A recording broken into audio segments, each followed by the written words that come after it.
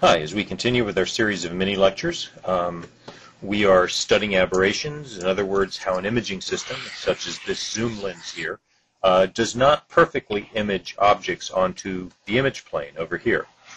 And we've learned about what are known as the third order or Seidel aberrations. And that's essentially when a ray comes in at an angle normal to the, or at an angle to the normal to the lens surface, that it doesn't behave the way that you would expect. Remember, we can define a focal length in this lens by 1 over the focal length is equal to the index of refraction minus 1 times the difference between the inverse of the two radii of curvature of the surfaces, paying attention, of course, to our sign conventions, as we learned several weeks ago. Remember also that this angle we define is determined by the curvature of the lens surface, such that a small theta would be a flat lens and a large theta would be a highly curved lens if the ray was coming in along the optic axis. And the Seidel aberrations essentially are due to the fact that the praxial approximation, where we say that sine of theta is pretty much equal to theta, does not hold as theta increases. There's another type of aberrations that's fundamentally different than Seidel aberrations, or third-order aberrations. Aberrations from violations of the praxial approximation. And these are known as chromatic aberrations, where chromatic is essentially color. And the reason these come up is if you look at the lens maker's equation, in other words, let's just expand this down here, in any kind of real material, non-ideal material, it turns out the index of refraction is a function of wavelength. It can vary either a lot or a little, and in the graph here we show how the index of refraction might change for two different types of glasses, one represented by the solid line and one represented by the dashed line. And we see that the index of refraction is higher for blue wavelengths, gets smaller for yellow, and even smaller for red wavelengths. And this is the typical behavior of different types of optical materials and optical glasses. And the curvature of this, how much the variation is between the blue index of refraction and, say, the red index of refraction here, this difference, delta n, determines what's known as the dispersion. A highly dispersive material has an index of refraction that changes a lot as you change color. A less dispersive material, such as shown by the dashed line right there, has less of a change in index of refraction as you change color. And this idea of dispersion is very, very important for many things, particularly sending data through glass fibers, as the whole internet runs off of.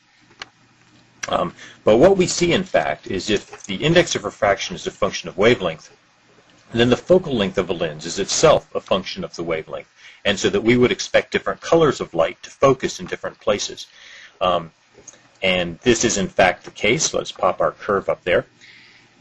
And because the index of refraction of blue light or green light is greater than that of yellow light or red light, because of this dispersion curve, we see that the focal length is shorter or decreases as the color of light shifts toward the blue. And we can see that graphically in this image right here. You can see the focal length of the lens here for red is longer. As we get to green light, it gets shorter and shorter for blue light. And I'll warn you that this is a highly exaggerated picture. The focal length changes not nearly this much. But we can see that, in fact, if you wanted to find where the image location is, it depends on the color of light coming across or coming through the lens.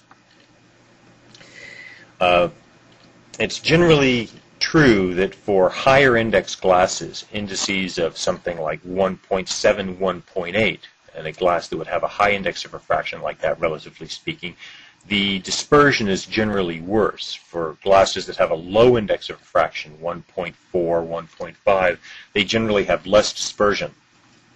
And the way we classify the amount of dispersion related to the glass type is something known as the Abbe number, and it's proportional to the inverse of dispersion. In other words, a low Abbe number means high dispersion. A high Abbe number means that it has a low dispersion.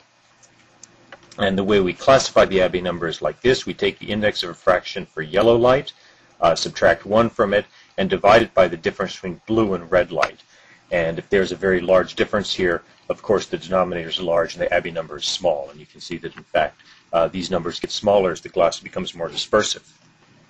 The way optical engineers use this information is when they're designing different types of lenses, really high quality lenses, they can choose different glass types that have different Abbe numbers. And generally we present the index of refraction as a function of Abbe number in a graph that looks something like this.